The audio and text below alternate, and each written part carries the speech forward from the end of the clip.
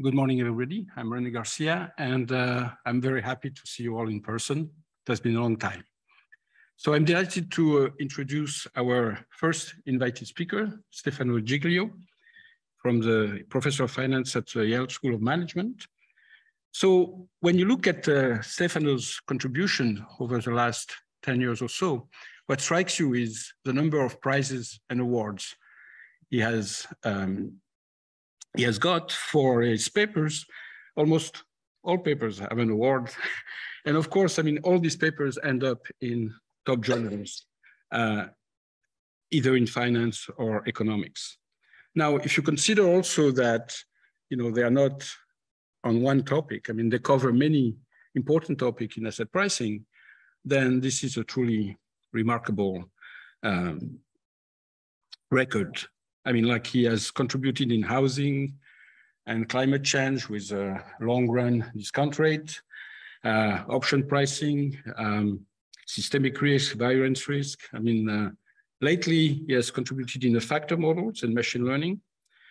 And it is on this last topic that he will talk today. He had two first important papers on taming the factor zoo, a test for new factors, and asset pricing with weighted factors, where factors were pervasive, right? Now, recently he has started to work with weak factors, and he has a working paper, test asset and weak factors. And today he will entertain us with prediction when the factors are weak. So the floor is yours. Thank you very much for accepting the invitation. All right. So first of all, thank you very much for the kind introduction, and thank you, of course, for inviting me to present today. As René was saying, this is part of this work that we're doing with Cheng and Dake on weak factors that really stems from this first work we did on strong factors, and we progressively weakening it. Okay, so this paper is about prediction when factors are weak. So as a bit of a motivation, factor models play a very prominent role in forecasting. Think of Stock and Watson, for example, 2002. And since then, PCA has been basically one of the most prevalent approaches, and then it's been extended in many different ways. And the procedure that uses PCA to do forecasting is actually very simple. You take a large number of predictors, you summarize the information via principal components, and then you use these factors you recover to forecast the targets. So it's consistent under some assumption, and it's simple and it's very practical. So the starting point for this paper is that the theoretical justification for PCA is really relying on a very convenient but very important assumption that factors are strong. So that basically predictors all, they kind of load sufficiently on these factors to allow for the recovery of the factors from the predictors data. Now there's a recent paper, so this of course goes back to Bai and Eng. There is a recent paper by Bai and Eng that relaxes this condition, showing that PCA still recovers consistently the factors under weaker conditions, which I'm gonna discuss later. That said, PCA is still fundamentally an unsupervised approach. And if there is enough noise in the data, so if the signal to noise ratio is sufficiently low, then PCA will fail. You will not recover the principal components consistently. And in fact, the space spanned by the recovered components can be nearly orthogonal to the true factor space. Okay, so basically, if there is insufficient noise, PCA fails, and PCA fails because it can't distinguish what's truly common variation from idiosyncratic noise. In this paper, we go, in a sense, a step weaker than Bai and Eng. So we consider an entire, I would argue, pretty large range of weakness, therefore a setting in which PCA will fail to recover the factor. But as we'll show later, if we use a supervised approach, we can actually end up recovering all those weak factors that the unsupervised approach like PCA cannot recover. So the key intuition of this paper is that there's a range of weakness that is not recoverable using an unsupervised approach, but once we start using some supervision, we can actually recover the factors even if they're weaker. Okay. So what do we do in this paper? More specifically, we propose a procedure that we call supervised PCA. And what supervised PCA does is basically adds a selection step. instead of taking principal components from the entire set of predictors and then using them for forecasting, what supervised PCA does is uses the target itself to supervise a selection of a subset of the predictors, and then you take the principal components only of that subset.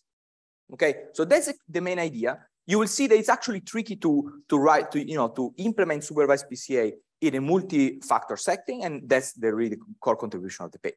Okay, so why does PCA fail when factors are weak? Well, there's actually two types of weakness of factors. They're really statistically the same. Okay, if you want, algebraically they're the same, but conceptually they're a little bit distinct. One, which is the standard case, is basically the case in which you have one factor on which all the predictors load very weakly. Okay, so there's 1,000 predictors, you have a factor, and almost all the exposures of the predictors to a factors are close to zero. Okay, and then PCA fails to recover this factor from the predictors. That's the kind of classic case, but there's another case which is also interesting, which is, suppose you have multiple factors and the exposures of the various predictors to the factors are highly correlated. Then also you cannot distinguish the factors via principal components cannot distinguish the two factors, okay? Because basically all the predictors log in a similar way on the two factors. So this second case of highly correlated exposures turns out to be completely equivalent up to a rotation to the first case.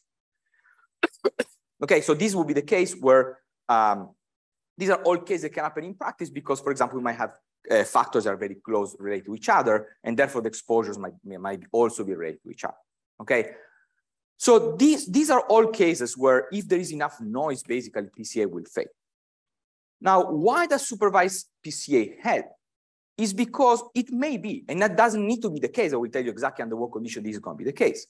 But it may be that even if out of the 1,000 predictors I have, there's maybe only, let's say, 50 that actually load on some factor, that factor will be weak in the entire universe of predictors. But if I may be able to find a subset of the assets where if I kind of focus on that subset, then that factor is strong. So for example, if I can identify these 50 predictors, then within those 50 predictors, the factor will be strong and PCA will manage to recover the factor. The question is, how do we identify that factor? PCA on its own can't do that. Okay, sorry, how do I identify that set? That's what I meant, of predictors where the factor is strong. PCA on its own cannot do it, but we can use external information. The external information comes from the target. So the target will be used to figure out which of these 1,000 predictors actually contain useful information about that latent factor that is weak and which don't. Now, you already see what's going to happen is that, of course, 950 of these predictors will be thrown away. And so the question is, how much damage do we get by throwing away these predictors, right? When anytime you do selection, you're focusing on some predictors and you're removing others. So of course, there will be things that have been thrown away. The question is whether the thing is thrown away is going to affect the forecast. Okay. So the way that we're going to select the predictors is we're going to look at univariate correlations between the predictors and the target. So we're going to only keep basically those predictors that sufficiently correlate with the target. So what are the things that we throw away? Well, there are predictors that don't correlate very highly with the target. Now, there could be two possibilities why they don't correlate highly with the target. One is just noise. They're not very useful predictors in any case, so we can throw them away. It may also be that these other 150 predictors, they may contain exposure to some factors. But if they have low correlation with the target, it's because they might be exposed to factors that are not very useful for prediction. So the point is, by selecting based on the univariate correlations, we are basically, we're kind of missing things, but we're missing things that are not useful for prediction. Okay, so now I should say the concept of supervised PCA doesn't originate with us. It originates with a paper by Bayer, Shirani, and Forward papers, in which basically they propose this technique and they show the consistency and so on. But importantly, they show all of they propose a procedure and they derive the properties basically under the assumption that there's basically only one factor. Or if you want to extend it, under the assumption that all the factors are the same strength. Okay. But for economic applications, I think it's very important that we deal with a kind of richer world where there are multiple factors and they're potentially different strength. There's no theoretical justification whatsoever for for thinking that, either in asset pricing or in this case, in the context of prediction, that we should have all factors of the same strength, okay? And so really the contribution of this paper is to show how, we can do supervised PCA in a multi-factor setting where potentially the different factors are different strength, okay? How do we do it? Well, we introduce an additional step, which is a projection step, and an iterative procedure. So the way our procedure is gonna work, I'm gonna do all this formally later, okay, just to give a bit of an intro. The way we're gonna do it is we're gonna first do a selection and cut down a set of assets, extract a factor, and then we're gonna go back to the entire universe of the predictors, and we're gonna project these predictors onto the first factor and get the residuals, right? And now we can do the same selection again among the entire universe of predictors, but this time they're residuals. Okay, so we eliminate the first factor, and now we can go back and do the same procedure again. So the second time, we might actually get a different set of predictors. Okay, so the idea, what allows us to deal with multiple factors is that every time we go back to the entire universe, and we potentially select a different subset. Okay, so that's the idea of our kind of multi-factor supervised PCA. We justify formally our procedure in an asymptotic scheme where we have n and t, so the number of predictors and a time series going to infinity at potentially different rates. We show that under what I think it's going to be pretty clear what are going to be the assumptions, but under certain assumptions, which I think are pretty weak, you get a consistent prediction. And if you make an additional assumption, which I'll discuss later, you can get stronger results. You can estimate consistent number of weak factors. You can entirely record the factor space, and you can provide a prediction interval, okay, for the time. Okay, so that's going to be kind of where I'm going to go next. So I'm going to go pretty fast on the literature review. Basically, of course, there's many papers that they've studied the different strength of weakness of factors. It's nice to think of this literature on a continuum, right? Where you have on one end of the spectrum, you have the standard results on PCA with strong factors. On the other hand, you have papers like the ones of Natsky, where you have basically completely weak factors, so weak they're unrecoverable. Okay, so basically these are cases where the eigenvalues of the factors are exactly the same order as the idiosyncratic noise, and there's just no hope to recover them. Okay, so even our procedure will not recover those. So there's a range. At the very bottom of this, you will not recover anything. By and large, the recent 2021 paper allows for weaker factor than PCA, but there's still this entire range in between that is not covered by standard unsupervised approaches, and that's where our paper will sit. I should also say there's a parallel literature on the spike covariance models, which I'm not going to review now. The closest paper is Wang and Fan. But again, all these papers, they basically assume the factors are all the same strength, which I think is important to kind of deviate from when we think about practical applications in finance and economics. Okay, we're ready for the model. The model is very simple. It's a K-factor model. Okay, so there's two equations only in this paper, really. It's not true. There is XT are the predictors. There's N predictors, and think of N as large. FT are the latent factors are not observed. Beta is going to be very important. It's the matrix of exposures, all the predictors on the targets. Sorry, on the factors. And then on the right side of the equation, YT plus H is the target that we're trying to predict at the horizon H. Alpha is the loading of the target onto the factors. Okay. And this W that you see floating around will play a very minor role, but basically it's any observable variable that we can also use for prediction. Okay, so it could be, for example, the lags of the Y and so on. Okay, so it's a pretty standard latent factor model for prediction. We have the matrix form here, which is going to come up at some point in the slide. So it's here later on in the slides. So this is the first equation in matrix form. This is the second equation in matrix form, where basically we're going to call upper bar notation is going to be observations from 1 plus H to big T. Okay, lower bar is called the lag version of the matrix from 1 to T minus H. Okay, so this is the matrix notation of the equation. Okay, so let me just do a 1-minute review on PCA. Okay, we're going to have a PCA step in our procedure, and PCA step will follow exactly the standard PCA. So imagine we don't have any observable variables W. K hat is going to be the number of estimated factors, okay? So how does PCA work? Well, you take X lower bar, okay? Those are observations from 1 to T minus H. And then you do similar level decomposition, and you take the eigenvectors and you call them Z, okay? Z, okay? And of course, the factors, the estimated factor, just Z times the vector X lower bar, the matrix X lower bar, okay? Then what do you do? Then you estimate alpha, which is the loading of Y onto the factors, by doing a regression of Y onto the recovered factors, okay? And then, okay, so now importantly, then how you get the forecast? Well, basically the Z tells you how to build the factors out of X. The alpha tells you how to predict the Y given the factors. So to do your forecast for the Y in T plus H, what you do? You combine the alpha and the Z and the last observation of XT. Okay, so X big T is the last observation you have. You use Z to transform into the factors and then use alpha to make the prediction. So this is similar, they're not exactly the same as the algorithm that Stock and Watson uses to do PCA. The difference is they use the entire X to do singular value decomposition, and so they directly obtain FT for prediction for the first step. There are some cases in which it can produce kind of extreme forecasts, so we're gonna build our SPCA based on the first method, okay, but they're very simple. Okay. Okay, so what do we know about PCA? We know that from by 2003 that the latent factors can be identified up to some invertible matrix H. That's a classic result. And we also know, something has changed? No, in the microphone? All right.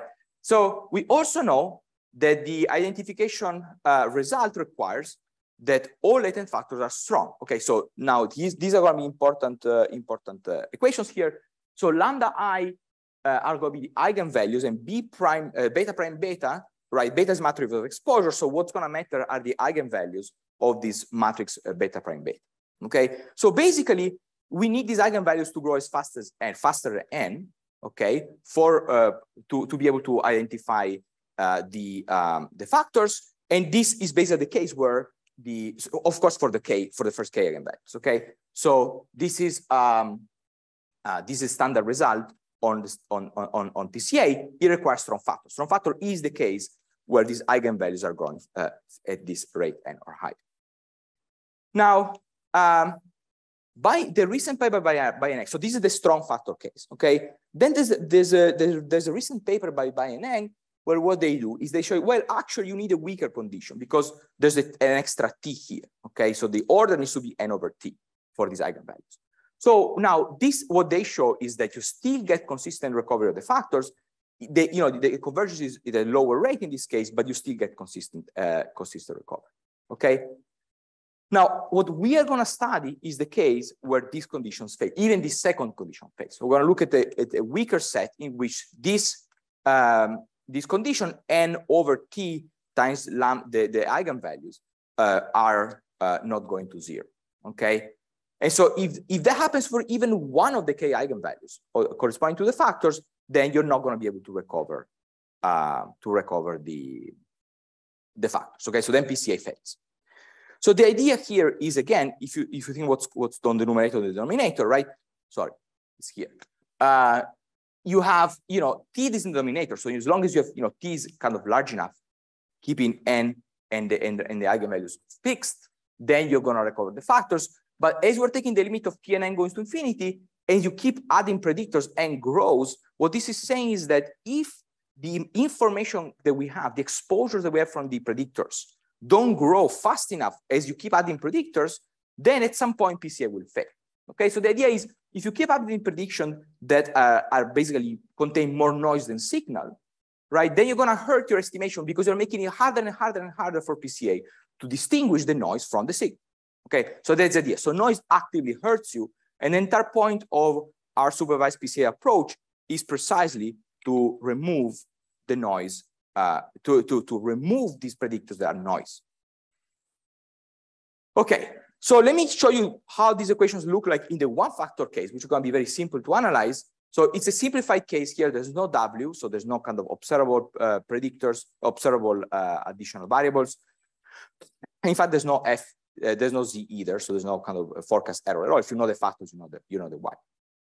So here we're going to have the idiosyncratic error matrix U is just a normal variable epsilon times a matrix A. And that condition, the eigenvalues we talked about before, for the one factor case actually boils down to this equation, which contains precisely the same information. Okay, so basically we're going to look at this. We're going to say, well, is there enough information in the betas compared to the n's that I have? Does this converge to 0 or it converges to a constant delta? If it converges to some positive constant delta, then the factors that you recover F, they're going to satisfy, they're going to converge in probability to do this, to this P eta, which is the projection on the etas, on this is projection the matrix for the eigenvectors eta, and the etas themselves are the eigenvectors of this matrix over here. And you can see there's this kind of this delta extra term. There's delta A prime, and that means that basically you're going to recover something which is not the true factor, but is distorted by idiosyncratic error. Okay, by how much? By this amount delta. So the farther you are from 0, the weaker is the factor, the more you are, the more your recovery of the factors will be distorted. Okay. Now there is a special case in which A prime is actually the identity matrix. In that case, what's going to happen? You still recover the factors, the factor space, but you still get biased estimate. In fact, you get basically an attenuation bias. Okay, which should not be surprising because this is a question of noise in the predictors, and so noise kind of reflected in this case as an attenuation bias. Now, as I was speaking about this procedure, you probably have connected this to another procedure which also uses information from the target, which is partial least squares, right? It seems pretty related to partial least squares, which is also kind of using information in the univariate correlations, but is not discarding any predictors. So it turns out that the PLS actually is also biased, and in fact is biased in the exact same way as PCA. So asymptotically, PCA and PLS behave in the exact same way, they show the exact same biases.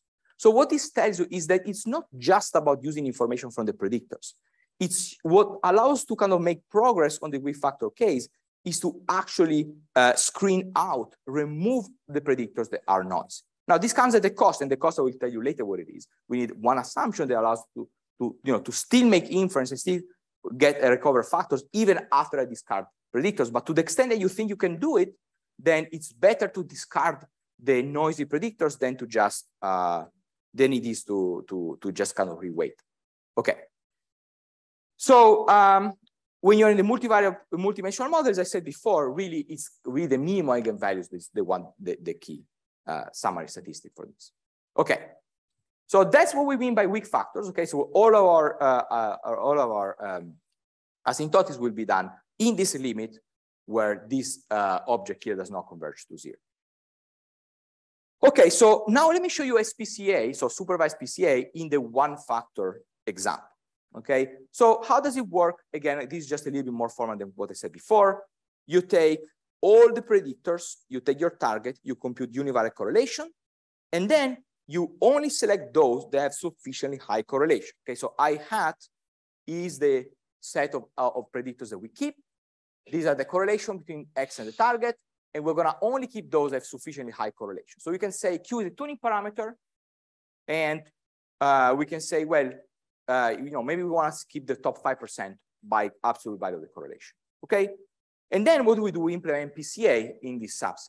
So you can see it's actually pretty simple. Rather than taking PCA on the entire set, on the entire universe, I do PCA only on those predictors that are correlated with the target. Okay, so now under what, remember we're in a one factor case, okay? So the procedure stops here. There's no other steps, okay? This is kind of the Baren-Tip-Shirani case, okay? So what's the key assumption here? Under which condition we can do it? It's actually here. The condition is that in the universe of predictors, there exists a subset I0, okay? That satisfies two properties. First, that the factor is strong in this subset. Okay, otherwise, again, PCA would fail again, right? So we're going to take PCA within this subset. We need this factor to be strong in this subset. And second, which is also important, that this subset is large enough. Now, why do we need to be large enough? Because we're effectively after we cut out all the other predictors, we're going to basically still exploit the binary result that tells that we should recover the factors from PCA in this subset. So we still need the set of predictors to be large. Okay. So that's where, here I think is a good place to think about, whether our procedure will work or not. If I have 1,000 predictors and maybe I have only, let's say 100 or 200 of them that are exposed to a factor, then if I can identify those 200, then I can have some hope that, PCA will still work to extract the factor from the subset. Now, if I have 1,000 predictors and I have one predictor that is actually exposed to that factor, well, there's no hope that once I cut down all the other 999, that we'll be able from one predictor to extract a signal from noise. So in a sense, this is what I was calling basically extremely weak from before. There are cases where factors are so incredibly weak that there are so few assets that are exposed to them that there's just no way to recover them. Our procedure will not work in that case. Our procedure will work as long as a substantial number of predictors are exposed to the factors. And that's the second condition you see over here. Okay. So then under this one condition, basically that there exists this subset, then what we can show is that indeed, as long as, so what do we need? We need log n over t going to 0. So, it's actually a pretty weak condition on the growth rates. We get consistent forecasts. We get consistent forecasts of the predictor, or the target, okay? Now, there's one more thing which you can see in here, which is we actually don't exactly even need to find the entire I0. Okay, so, maybe there are 200 predictors that relate to the target, sorry, that relate to the weak factor. We don't need to recover all 200 of them.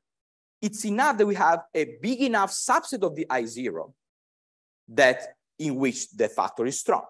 Maybe we only find 30 of them because our selection procedure is imperfect. We just need to find a subset of the subset in which the factors are strong for this to work, okay?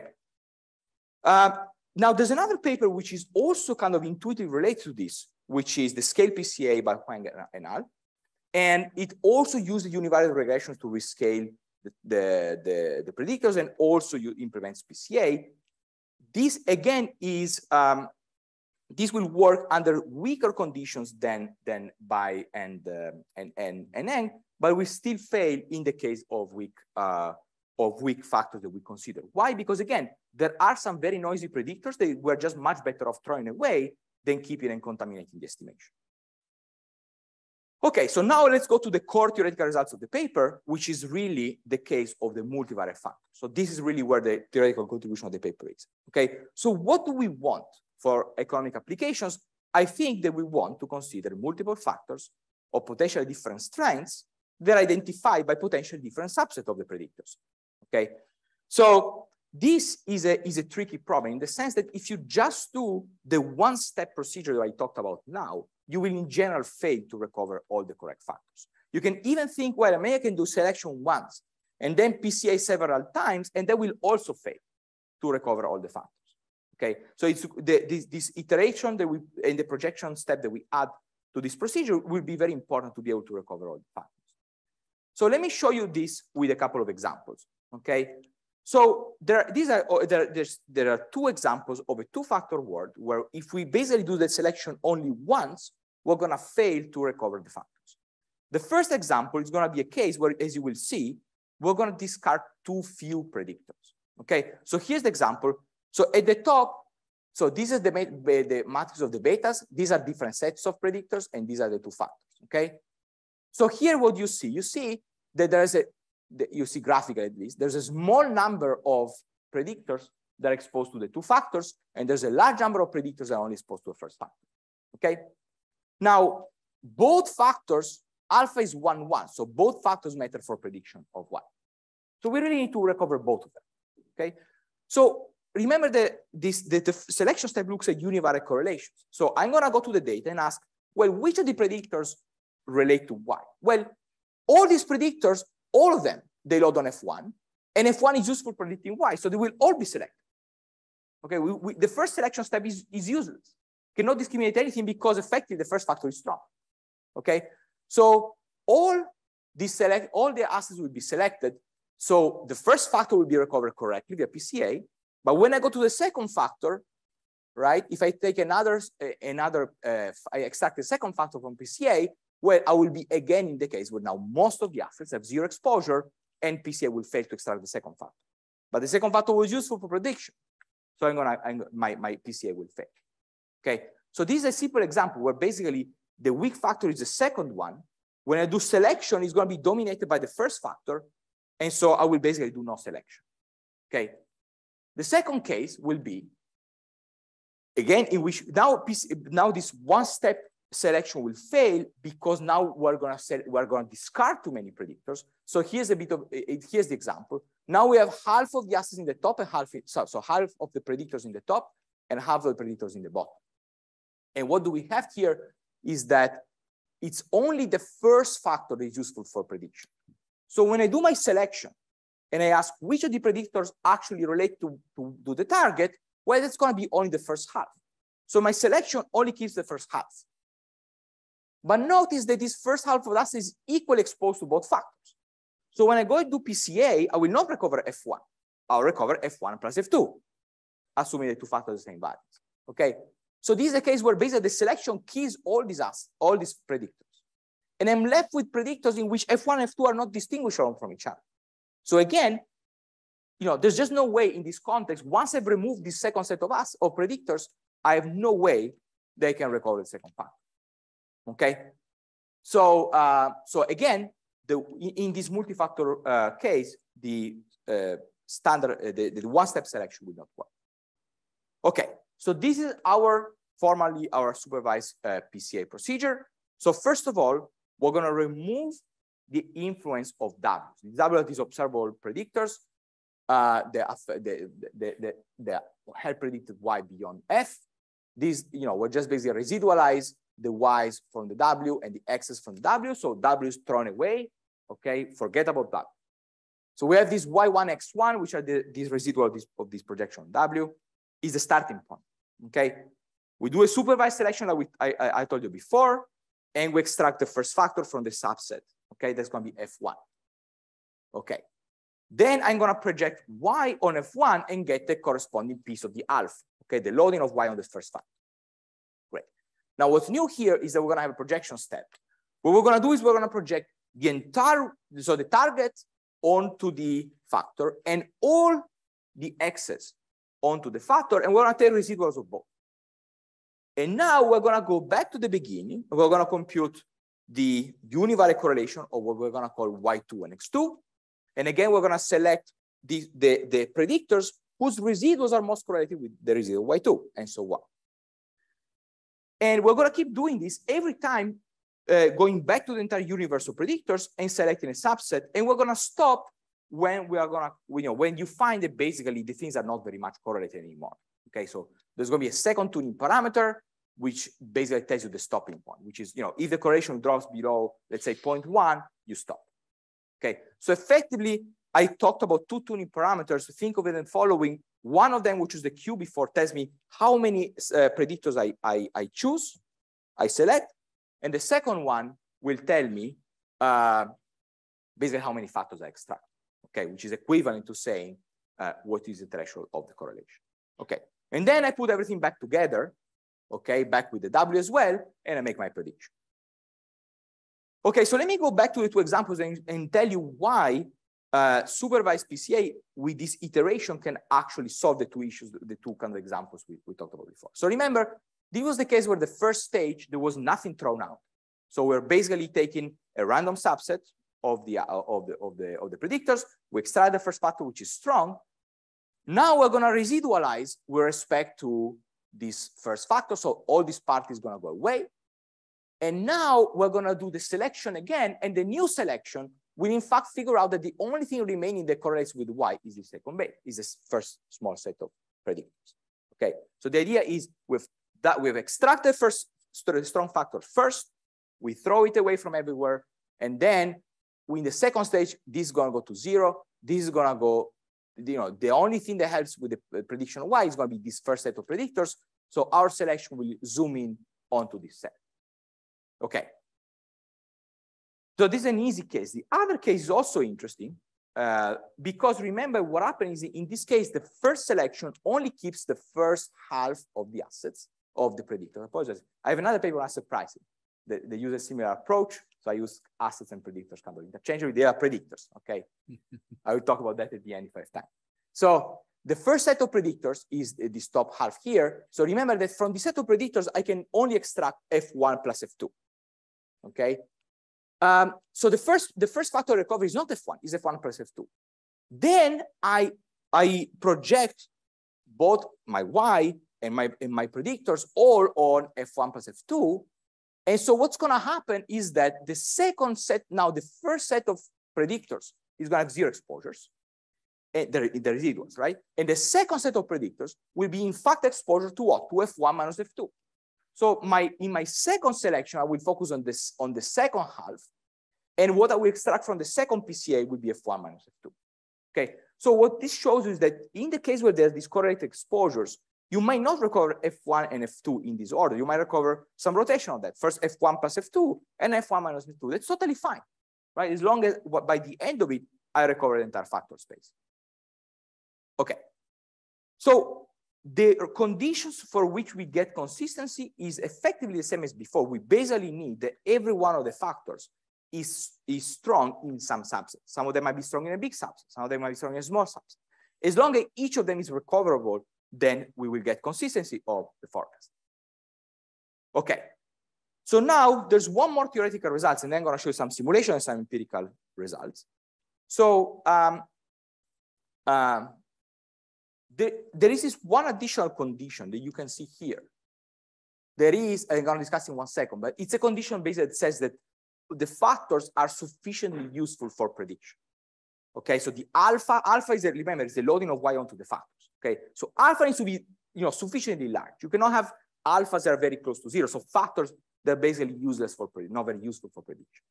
As long as all the latent factors are sufficiently useful for prediction, then you get this additional result. You get this number of factors estimated by basically the stopping rule is a consistent estimator of the true number of factors.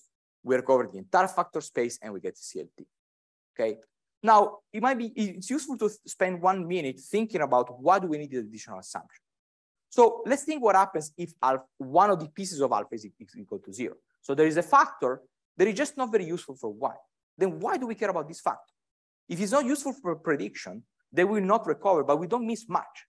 And that's why we don't need this assumption for consistency. However, omitting this factor will have higher order effects. It turns out they affect the forecast variance, for example. That's why to obtain a CLT, we do need this additional assumption, but for the consistency result, we do not. Okay, so that's it. Okay, so that's a procedure. That's some example on why it works. Now let me show you a couple of simulations and then empirical results. So the simulation is very simple. It's a 3-factor model where the first 2 factors are strong. Okay, so their loadings to these factors are drawn from a normal 0, 1. And there's a third factor is weak. And this factor, basically the loadings of the predictors on this factor are drawn as follows. For a fraction A of them, okay, say 5% of them are drawn from this also big, normal 0, 1. But for the remaining ones, 1 minus A, they're drawn from his normal 0.0001. Okay, so basically the loadings are small. So think of this simulation, a case where we have A of the assets are exposed to the factor and the remaining are basically not exposed to the factor. And in our simulation, we're going to have that the third factor is indeed the one that matters for prediction. So we really want to recover that. I'm going to show you results on 2 sets of results. One on the mean square error, the auto-sample mean square error prediction, and the other will be the recovery of these alpha loadings. Okay, so if you don't recover alpha, which is how the Y depends on the factor, we're not going to do recovery. We're not going to do forecast properly. So I'm going to show you basically the alpha that we estimate how it relates to the true alpha. Okay, so and I'm comparing here supervised PCA, PCA, and PLS. Okay, and I'm going to show you what happens with a different number of factors. So 3 is the right number of factors. So hopefully we can recover that consistently. But let's see what happens also when we get the wrong number of factors. These are the mean square errors of the prediction, and these are the recovery of the alpha. So we would like to see basically both of these equal to 0.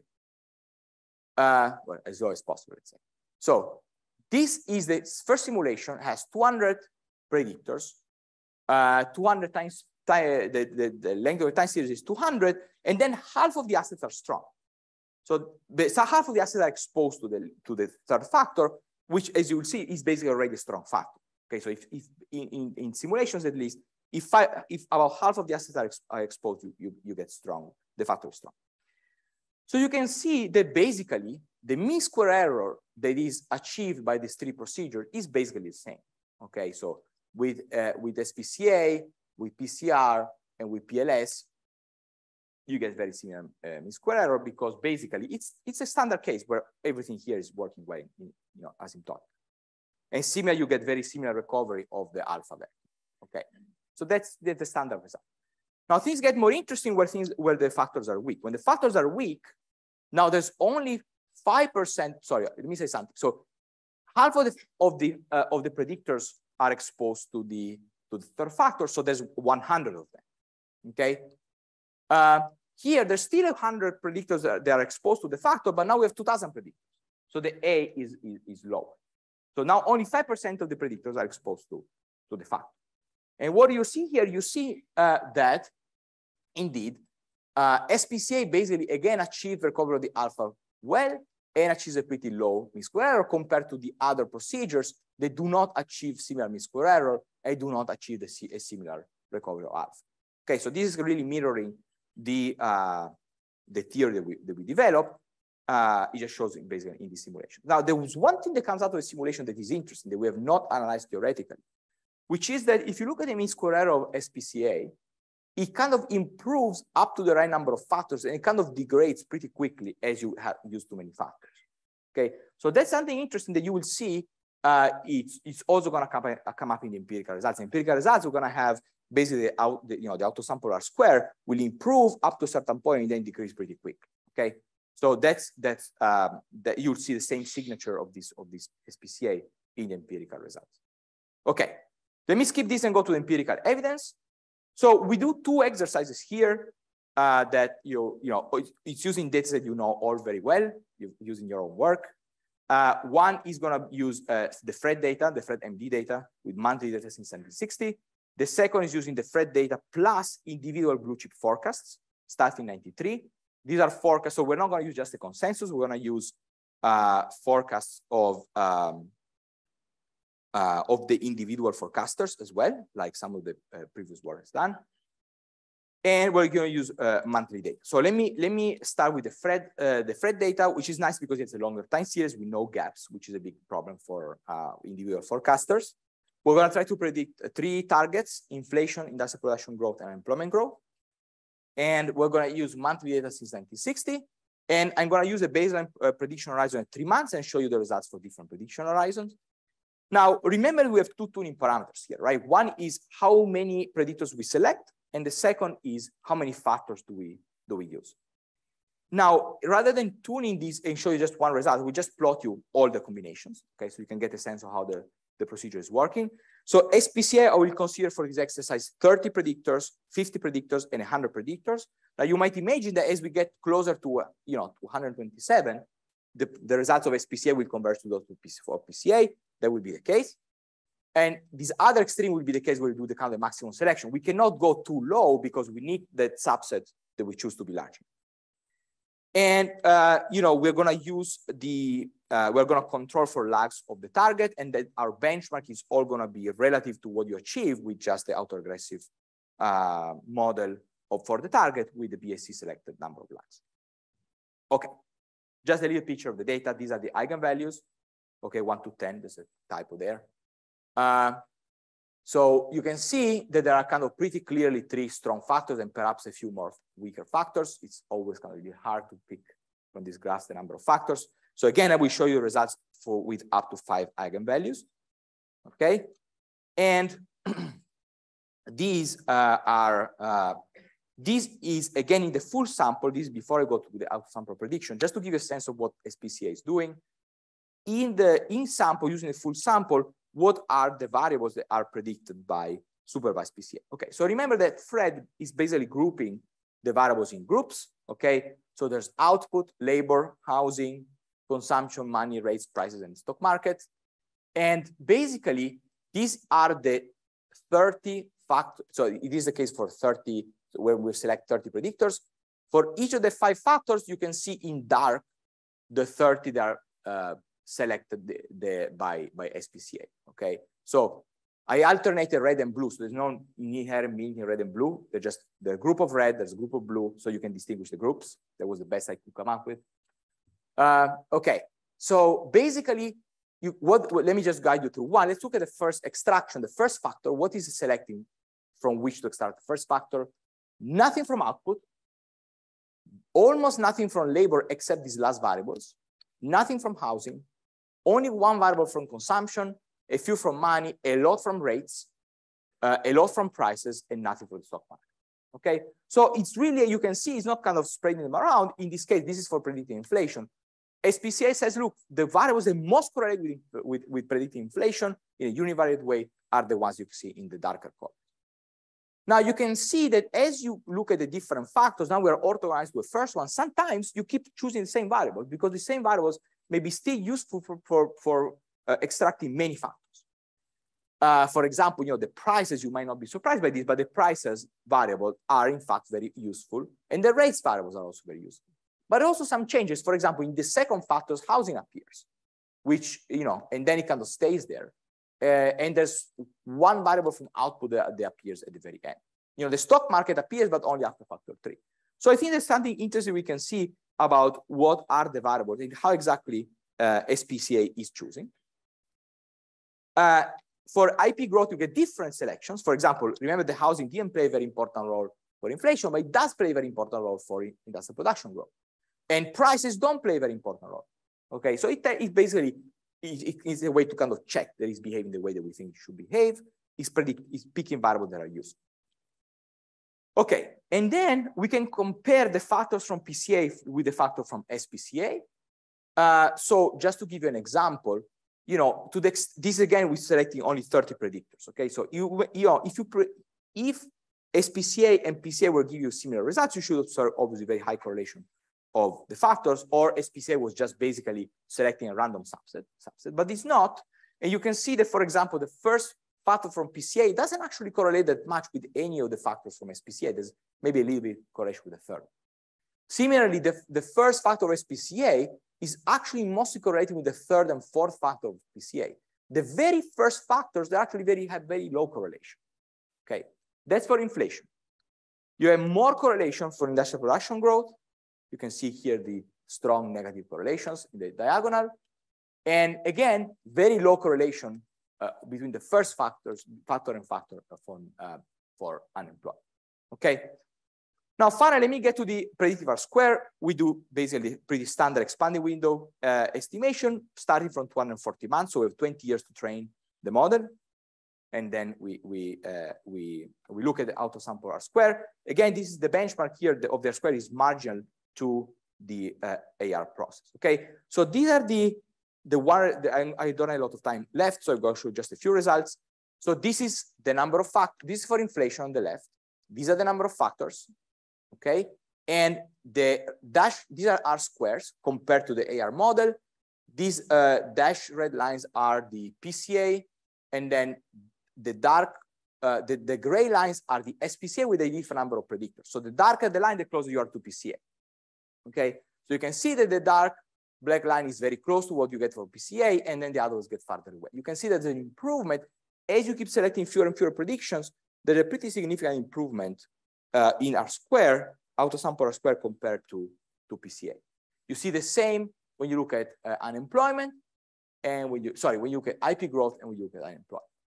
Okay, so do you see this kind of gives you a sense of the entire range of results for all the two tuning parameters, one of them being the number of factors, one of them being the number of predictors selected. You also see a hint here that of this thing I told you that at some point you see the performance going bad if you have too many factors for SPCA. This is for 1 month prediction where things look a little worse. Okay, it does very well for inflation, not so well for the other two. And then, and again, you see this kind of bad performance if you use too many factors. And again, and this is for 6 months. Where again you see it does better PCA, significantly better PCA. And at some point, when you use too many factors, the performance decreases. Okay. Why? Because you're adding estimation error, adding the useless factors, and that's really detrimental. Okay.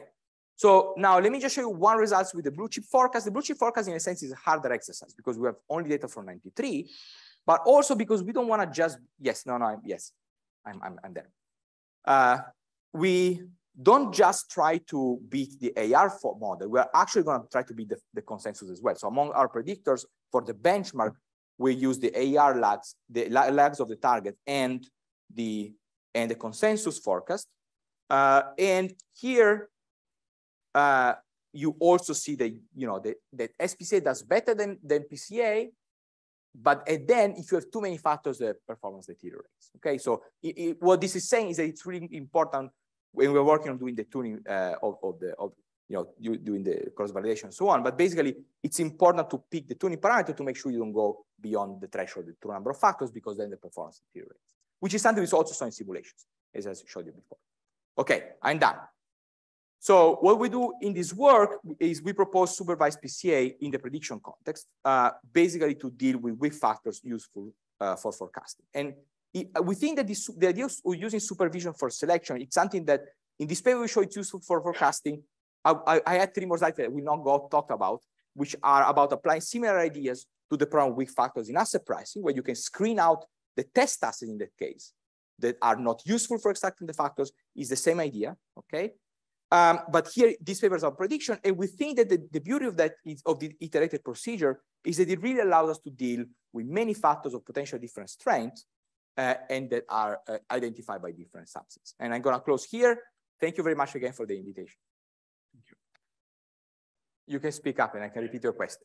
So I wanted to learn better the difference between the procedure and partial least square, because that's like creates that, and I understand it must be like when you eliminate some of the. Yeah.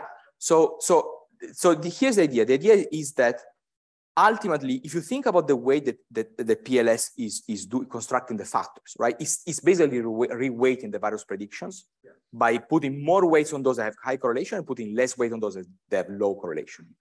But you're still putting weight on those predictors that have low correlation. Those are basically what I'm going to call the noisy predictors. Now, it's not a big deal if you have, out of 1,000 assets, 500 have high correlation, have low correlation.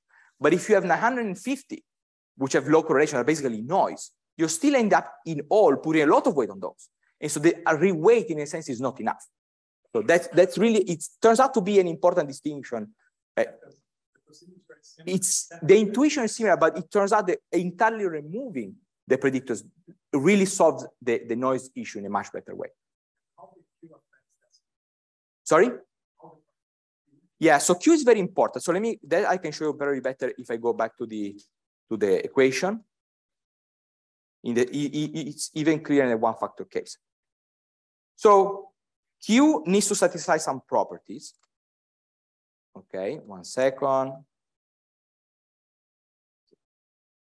It's here.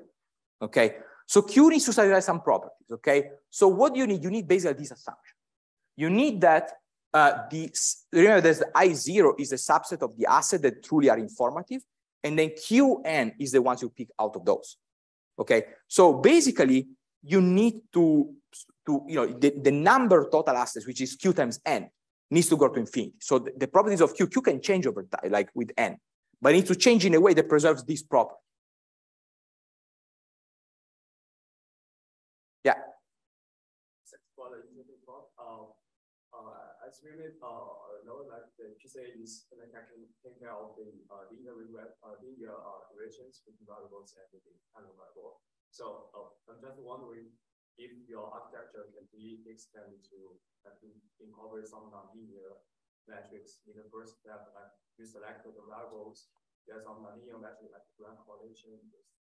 Okay, so I do think that so I think that the general idea of using the supervised procedure to select the predictors is certainly extendable to other ways to select things. Okay, so we're using univariate correlation because it's a very easy way that still gives you consistency. Is at this step you want to introduce nonlinearities, or it's in a later step? At this step, I think it can be done. Yeah, I mean the question is, what's the gain? Okay, there might be situations where you get a gain in efficiency, for example, compared to this procedure. Absolutely.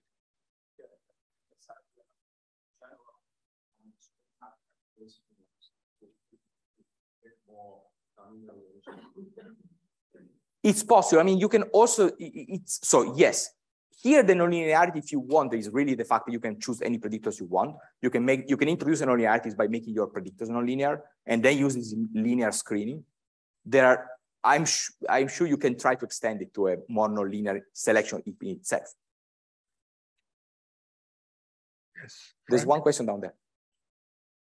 So,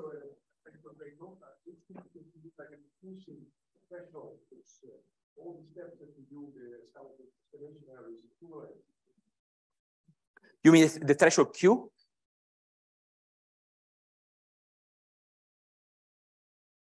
Sorry, I could just repeat the question. So do I need?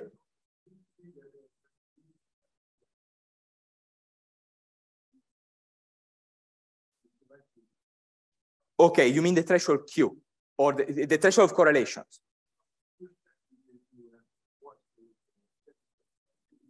Yeah, so so then might actually be the reason why we get this decrease of performance once we introduce too many factors. That could be the reason. So we've been thinking about that actually, whether we should. For now, we'll be using the same threshold, okay? But maybe and, you know, again, it's a matter of efficiency. Consistency is guaranteed under these conditions. Maybe we can do better. Maybe we can avoid this kind of reduction in performance as you have too many factors by maybe changing the threshold as you. That's totally plausible because at some point the correlations start getting very small, right? So yes, we are thinking about that. Thank you. Yeah. Quite interesting to see the correlation between the IP growth and housing price in your. Yeah. Are there any intuition for that? That's a good question. You know, house prices matter for the economy. You know, there are wealth effects. There are I don't know. I have no idea. but you know, look, these are all important macro variables. And there's quite a bit of you know, housing matters for the economy, right? It's a big fraction of people's wealth. So the price is not that surprising. I mean, in general, let me also say industrial production is actually pretty difficult to predict. It's not like so. I have one question. Yeah. Yes, I mean, you didn't mention much about cross-validation for the tuning parameters.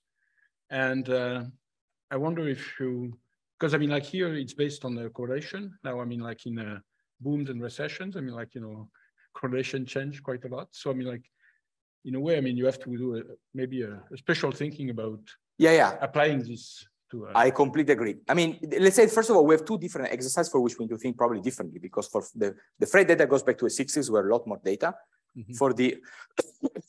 For the blue chip data, it's always a much shorter time series. So we have to be a little more careful. But yeah, I mean, then you add the fact that there are structural breaks, you know, from the 60s to today, there are certain structural breaks in inflation, right? And then, so we're thinking about all that. That's why I didn't want to take a strong stand today. I just showed all the results. Yeah. It will be an important. I completely. These C are. C and Q with two tuning parameters. Yeah. Yeah. Thank you. Yeah, you're right.